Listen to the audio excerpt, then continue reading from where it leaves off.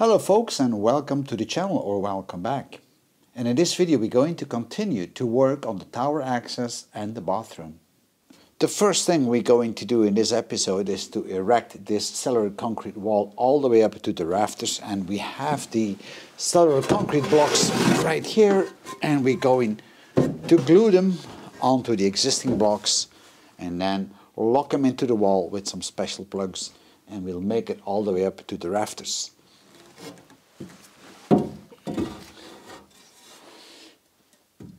So the first thing will be, of course, to cut out some areas where these beams are, because they stick out. And then once that is done, we can glue them in place. And I will do all these blocks in one go first, because that makes it easier.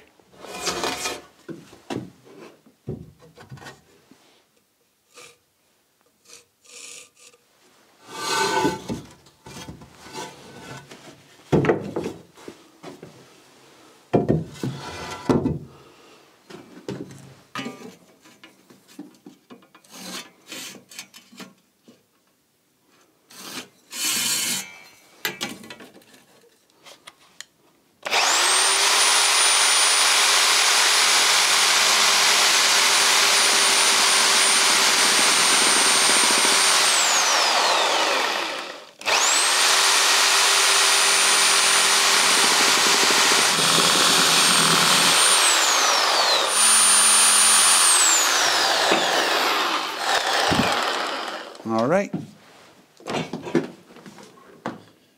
so now it's time to put these cellular concrete blocks together, and for that you're going to need some glue. Now there's a couple of options here. You could use foam-based glue.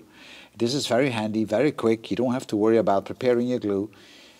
I don't know if it's as good as cement-based glue, because this glue you have to mix with water. It's a little bit more work, but I do believe that the cement-based glue is a lot stronger at the end. I've done the test in the past. Unfortunately, I don't have that video anymore, where I glued two cellular concrete blocks together with foam and two pieces with water-based cement glue. I let it dry for a couple of weeks, and then I pushed it apart, and I noticed that the foam-based glue breaks in the foam layer, whereas the cement-based glue actually breaks inside the cellular concrete. So that tells me that the adhesion is much stronger of the water-based glue. Anyhow, I'm interested to hear your comments, because I'm sure you might have done something similar before, and I really would like to hear your experience, because there's different schools of thought here, and I don't think there's any conclusive answer to this. But I'm going to use water-based glue.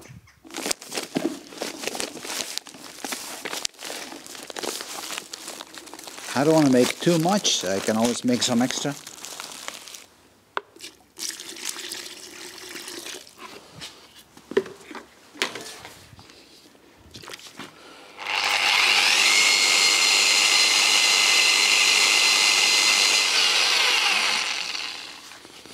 And I might need to be a little bit more thick.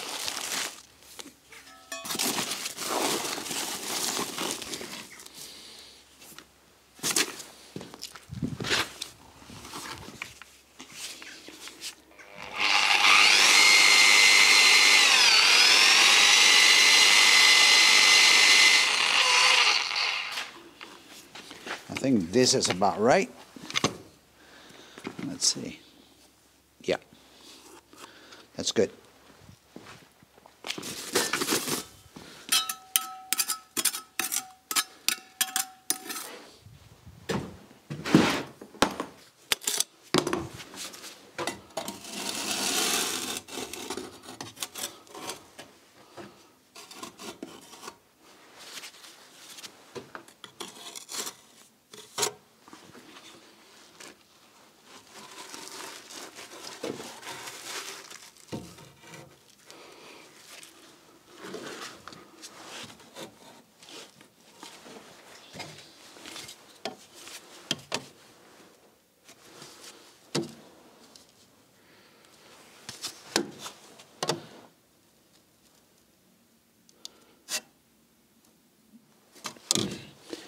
And that's all there is to it.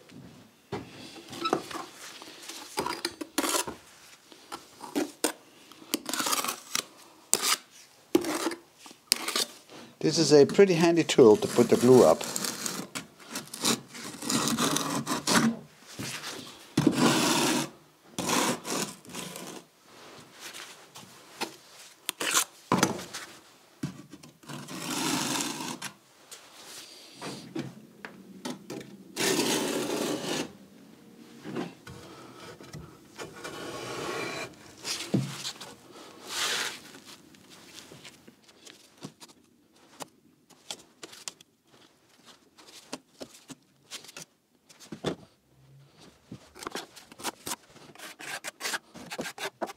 The first layer of cellular blocks is now glued, so now it's time to lock it to the outer wall, and therefore I'm using these rods or hooks that actually are going inside the outer wall, and then they rest with a little hook onto the cellular concrete, and that way you can secure the inner wall with the outer wall.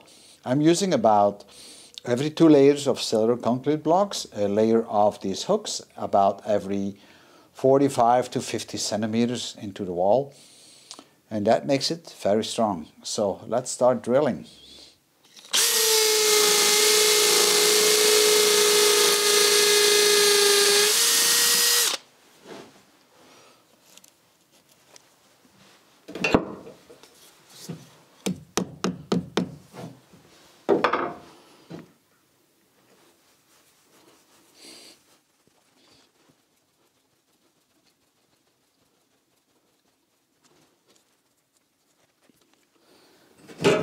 I just want to scrape it out a bit where it's going to go, because otherwise this is too high up for the glue.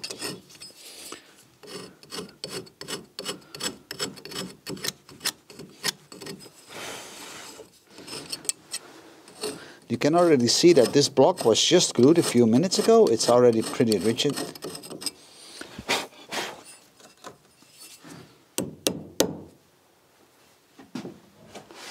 And the sides we're going to fill up with expanding foam.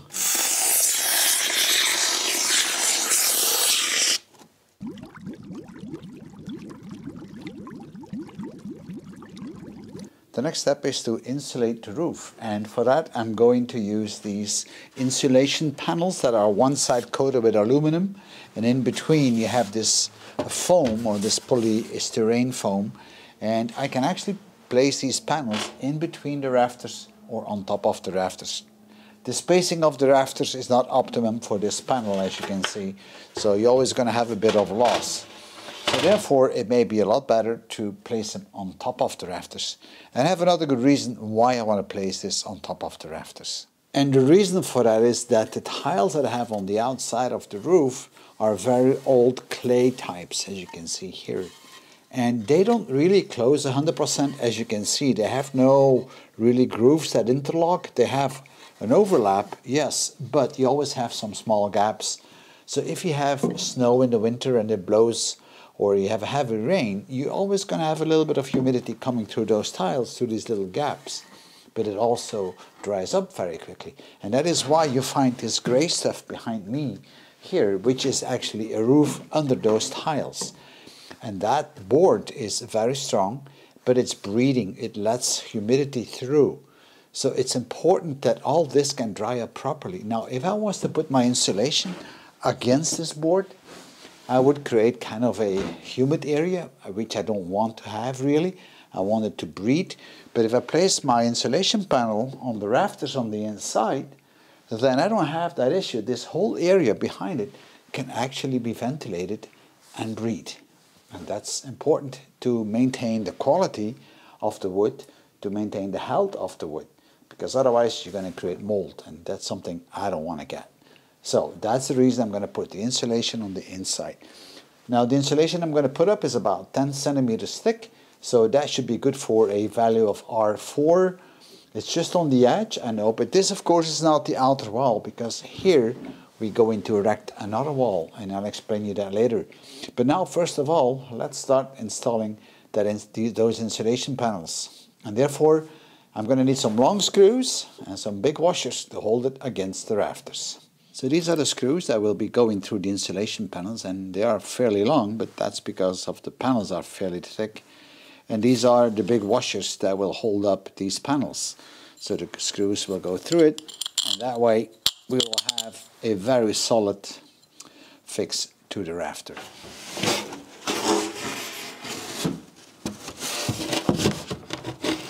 I'm going to leave a little gap at the end here so I can actually put some foam up.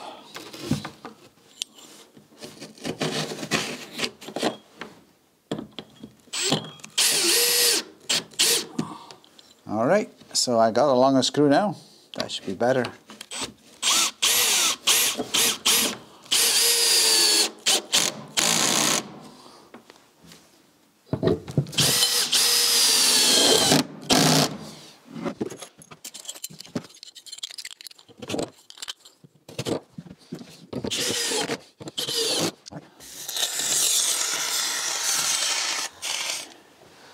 Let's do the next panel.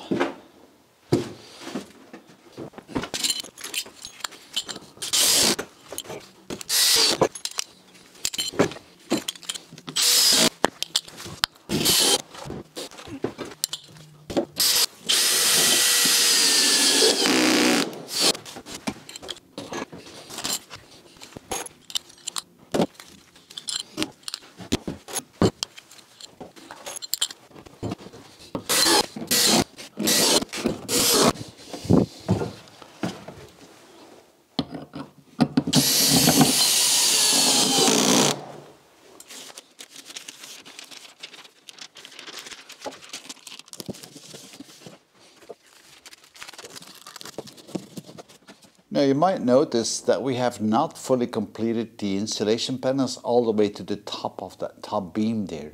And there's a very good reason for that.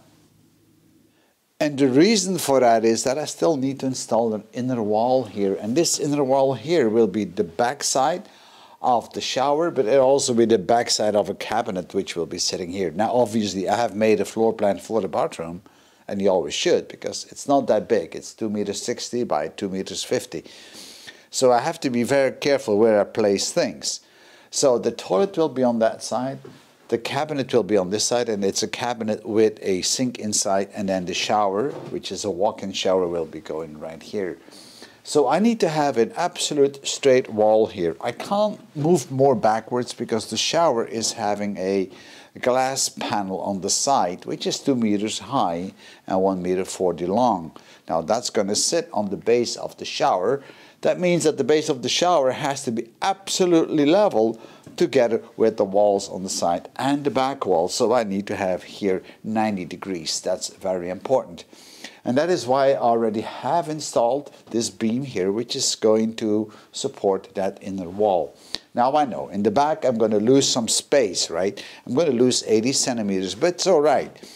I can use this area as a technical area where I can have access to. So if the cabinet is going here with the sink on top, I can arrange it in such a way that through the cabinet, if ever necessary, I can take the drawers out and I can get to the back, and I can actually get to this technical room here where all the plumbing will be. Because sometimes you may have tubes on your plumbing that lock up. So I'm going to have an inspection panel on those tubes so I can get to it. I don't like to cover up too many things. I like to be able to get to things when things go wrong.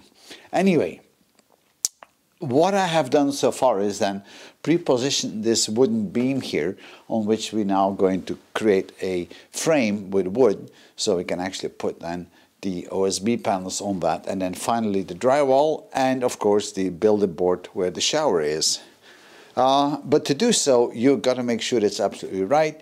Now, to make sure that it's vertically right, I'm using a plumb, and then for making sure that the floor is in a 90-degree angle with all the walls for the shower, I'm using my laser light. So you really need to plan a little bit. You need to work out where things go, and you need really to make sure that everything is absolutely level. So let's have a look. So I've placed the laser in such a way that the laser beam follows this beam here, and then I'll check on my back wall where that ends up, and then we're going to turn on the horizontal laser as well, and then we can actually see how level everything is. So let's have a quick look on how that looks like. Alright, so we got the vertical beam up. Now let's do the horizontal. And now we should be able to measure from the top of the OSB panel to the horizontal laser beam what that distance is, and it better be the same on both sides. To make sure that the back wall is absolutely vertical, I'm using a plumb weight. So I've cut the first stud to length, and now we should be able to install that and make sure it goes absolutely level.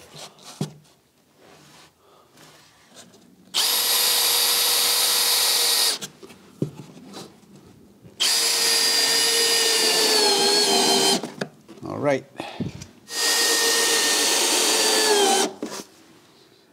So now let's place it level and put some marks up. All right, that should be good. And vertical.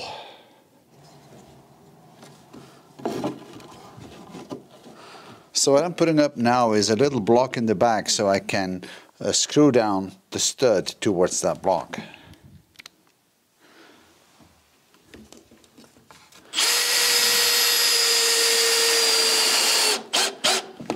All right.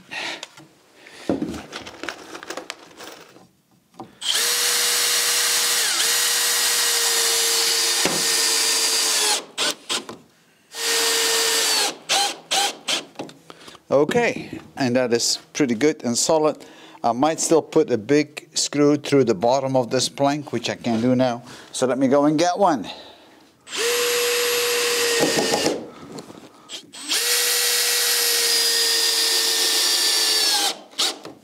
All right, this is good. By now I have actually two studs in place, one on the left and one on the right, and both are now absolutely level with the floor and aligned.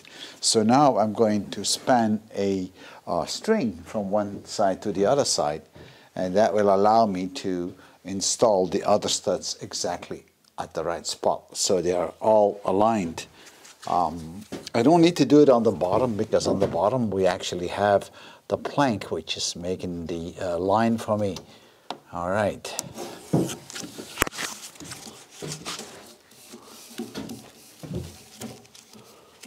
Now let's see if we are not too close to this beam here. No, we are good. Right. So that should be it. So now I can prepare the other studs, and then we should be good to go.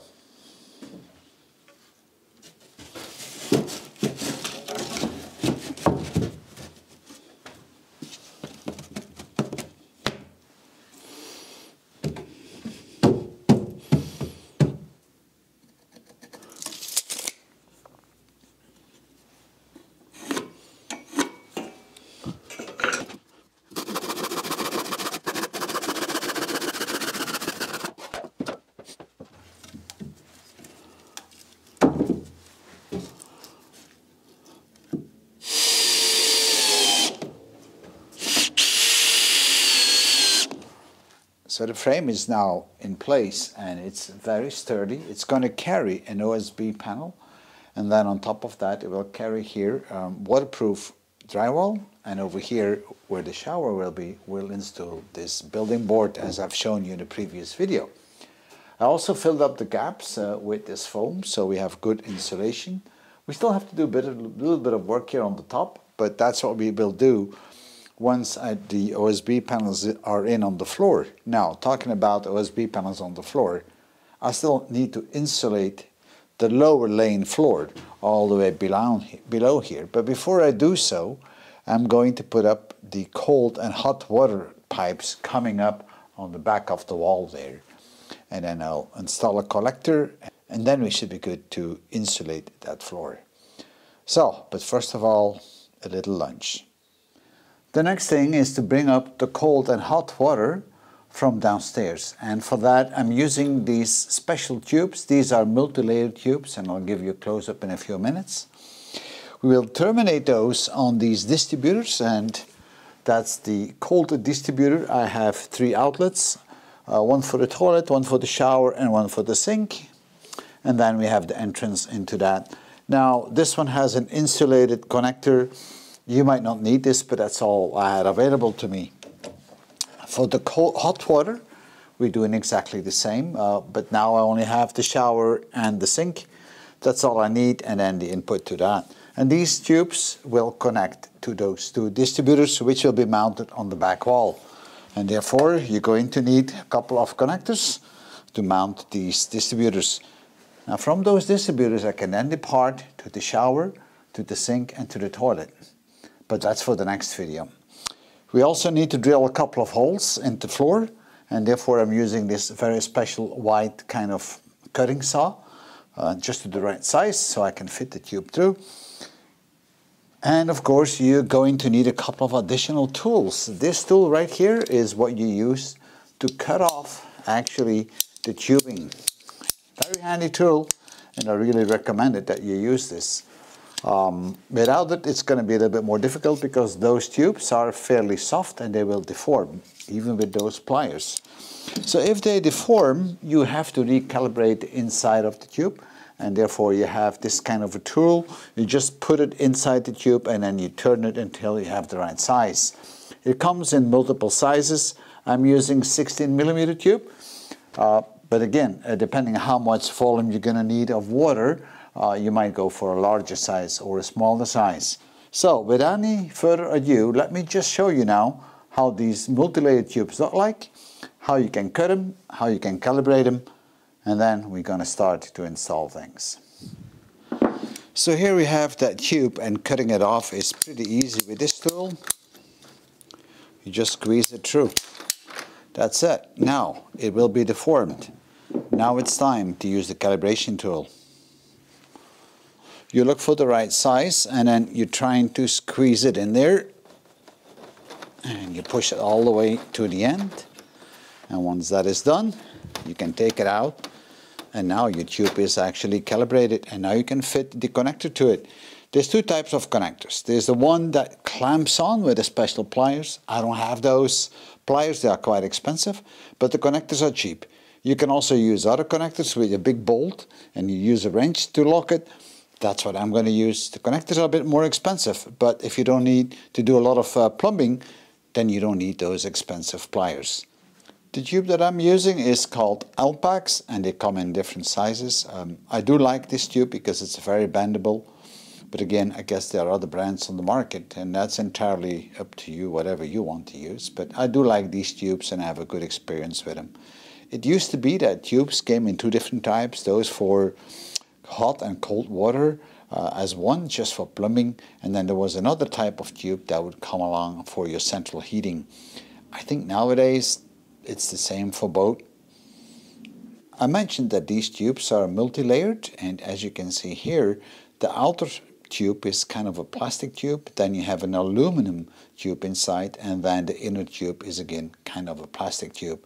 And it's the aluminum part that actually makes this tube very bendable, and it keeps its bend or its form whenever you bend it into a certain position.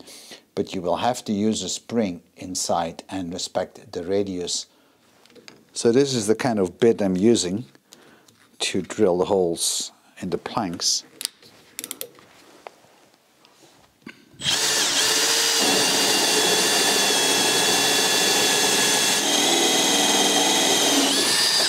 Alright, that's number one.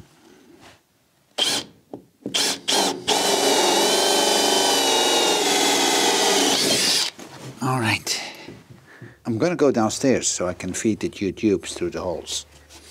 So we have one installed, now we'll install the second one. And these are actually collectors or distributors. And I have one for cold and one for warm water.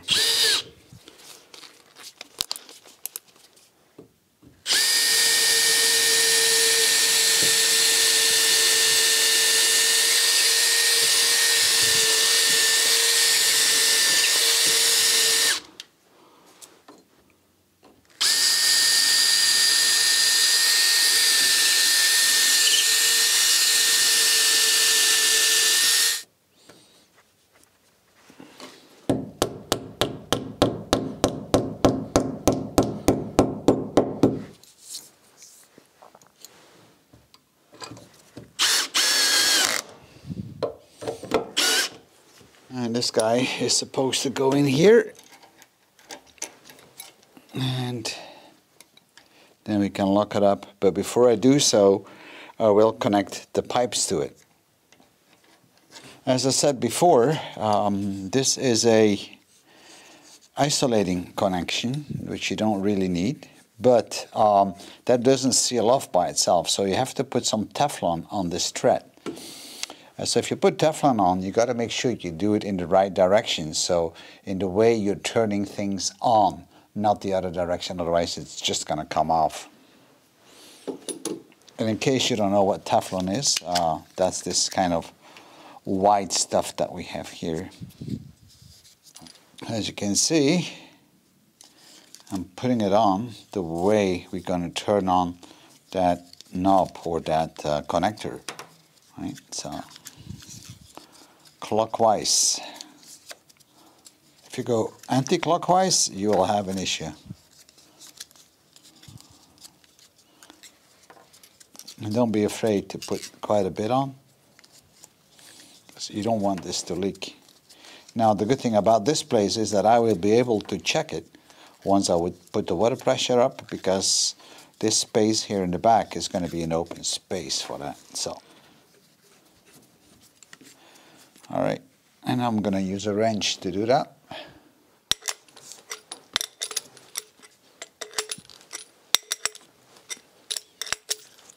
Now one thing about Teflon is never turn it backwards, because if you loosen it up, it's going to leak. So you could only turn in one direction.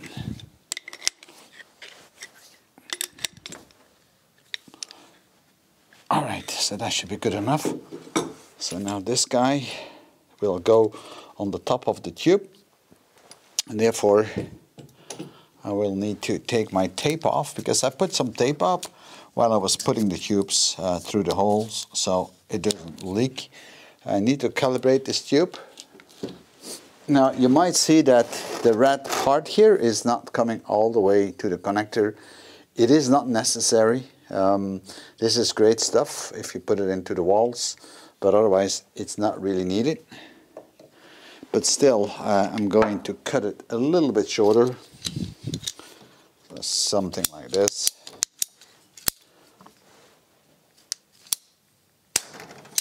All right. So now I'm going to calibrate this. First I use a small one so I can get a bit of the rounding back in. Now I'm going to use the normal size. All right. Now that should be good enough. And now I should be able to put this connector up. Okay, so I'm going to slide it over. And there's a ring.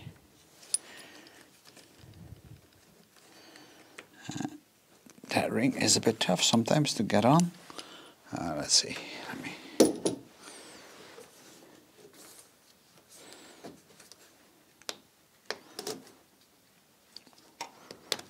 All right.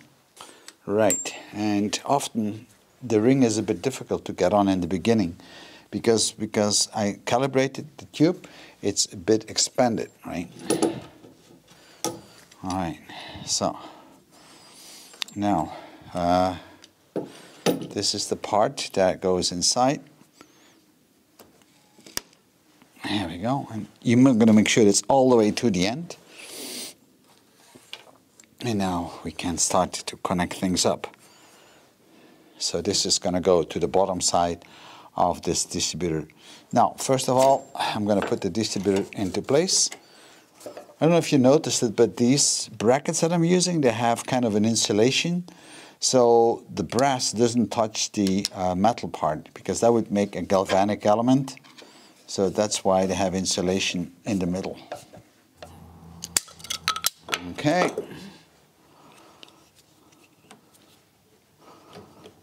First, the big nut, or whatever you want to call it, then this copper ring, which is always a little bit more tricky to put up, but sometimes it goes smooth, other times it's a bit more difficult. All right. And then the final piece that goes in.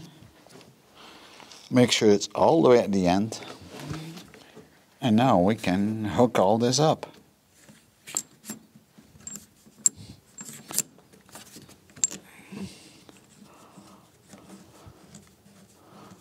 and tight first.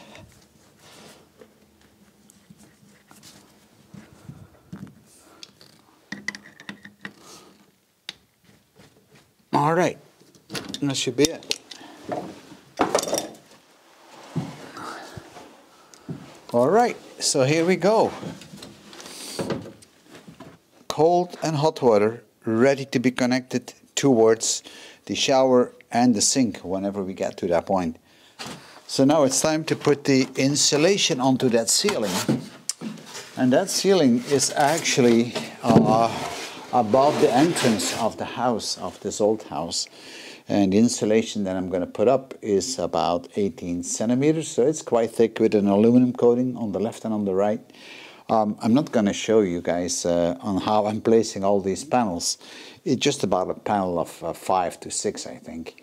And then we should be good to go tomorrow on the next step, where we're going to install the OSB panels and start working with the boards and so on. There's still a lot of work to be done, but hopefully you enjoyed it as much as I did. So let me carry on, and then I'll see you in my next video.